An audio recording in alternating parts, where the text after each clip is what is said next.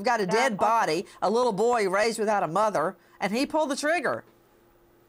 He says he didn't pull the trigger. Oh, okay. You know, Alexis, we're maybe little green men from Mars came down and went invisible. Maybe they pulled the trigger. Maybe, but not probable. You know, but I've got this, Wendy Patrick. Hold on. With me is Wendy Patrick, California prosecutor, author of Red Flag. She's at wendypatrickphd.com, and she's a star of Today with Dr. Wendy, KCBQ.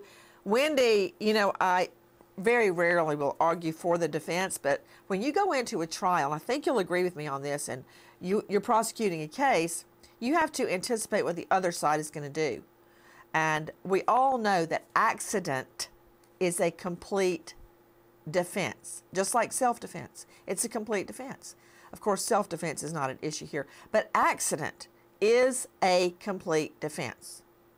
And if Alec Baldwin can persuade this jury, yes, I pulled the trigger, but I thought it was full of fake bullets. It was supposed to be a prop gun with pretend bullets. This was an accident. If he can do that, he will win, Wendy Patrick.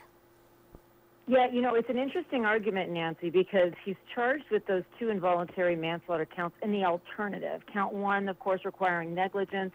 Count 2 requiring recklessness.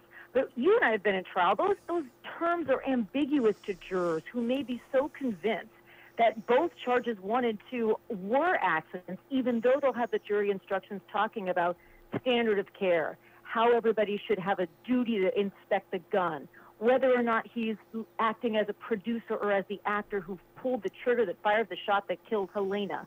Those are the kinds of questions that are tricky for juries to answer when you do have this accident defense. So I agree, regardless of them having all the technicalities of the law, it still may be a tough case in that respect.